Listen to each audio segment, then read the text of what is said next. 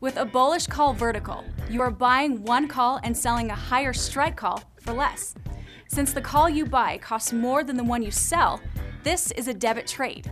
What's great about verticals is that you know going in what your maximum profit and loss are.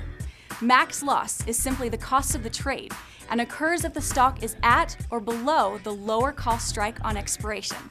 The amount of max profit depends on your fill price and the strike distance, and it occurs if the stock price is greater than the higher call strike. The break-even is somewhere between the two strikes.